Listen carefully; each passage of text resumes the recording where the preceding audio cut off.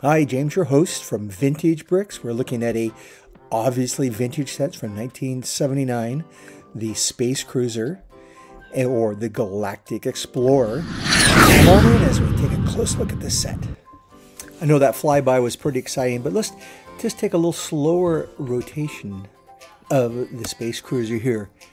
And one thing you notice right away is the size of this. That's a 10 by 10 inch moon landing plate, and it extends over the edge. So now I'm going to show you a couple pictures of the box here, which as usual is beautiful.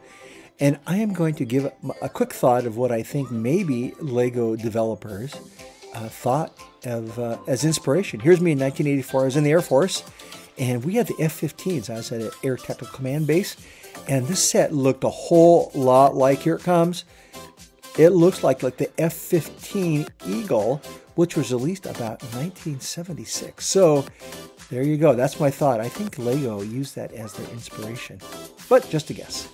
Okay, now we're going to talk about the cool things about this build, and there are a bunch. Yeah, so if you make it to the end of the video, I have a teaser of how the Space Cruiser and the Yellow Castle fit together. Let's put the set together, and you can see how the sea of gray pieces turns into the magical Space Cruiser and moon base. So let's tackle the moon base first. And we had a nice control center. These sets, needed somebody to push the buttons to make sure that the cruiser knew where to land. Here it is. And I got a little close-up of the inside there.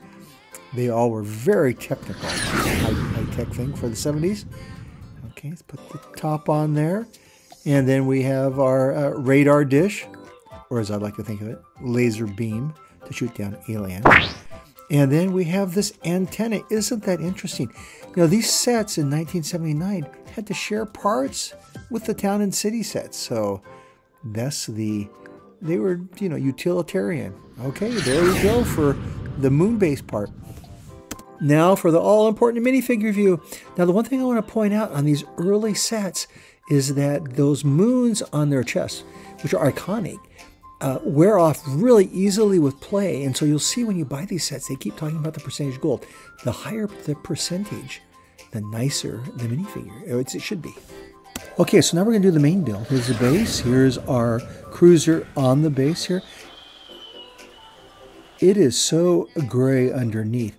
There's 3 main rockets there. And this is a really kind of an interesting way to use these flat plates. And the instruction manual, is all gray too. So we got to love the gray if you get this set, but the blue and yellow contrast really make it. So I've taken apart the cockpit a little bit, and these translucent yellow I think are gorgeous. Now, you got to laugh here. Look at that. It's a steering wheel. Okay, but yeah, remember, they were sharing pieces with the town and city sets. The LL here on the right means Legoland 928. All these space sets had printed bricks. As far as I can tell, no, there is no stickers. I mean, I know that. I'm not sure.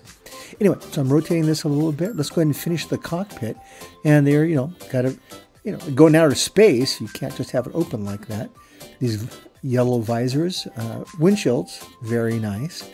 And then we're going to put a little dome, or not really a dome. It's more of a flat piece that I think is unique just to the space sets. That's a really cool piece. And there's our little spaceman, and they're driving the steering wheel. He knew how to do that well. Now we have a couple more rockets to place on the front here to really spiff the thing up. This must have been really fast, like my F-15 example. And those struts are pretty typical of these sets. And look at that. That fits right on there. I need one more.